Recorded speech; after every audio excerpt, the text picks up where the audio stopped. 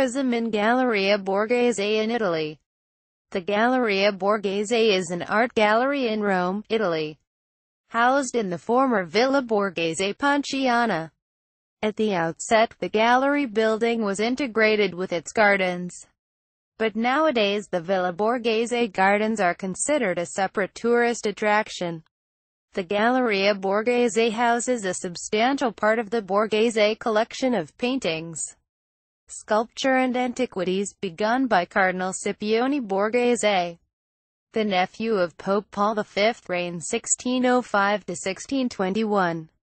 The villa was built by the architect Flaminio Ponzio, developing sketches by Scipione Borghese himself, who used it as a villa suburbana, a party villa at the edge of Rome.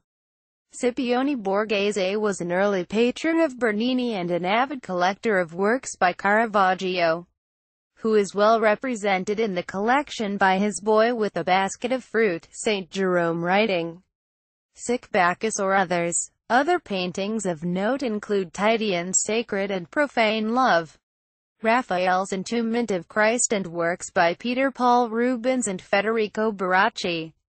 The Galleria Borghese includes 20 rooms across 2 floors. The main floor is mostly devoted to classical antiquities of the 1st–3rd centuries AD, including a famous 320–30 AD mosaic of gladiators found on the Borghese estate at Torrenova, on the Via Casalina outside Rome, in 1834, and classical and neoclassical sculpture such as the Venus Victrix.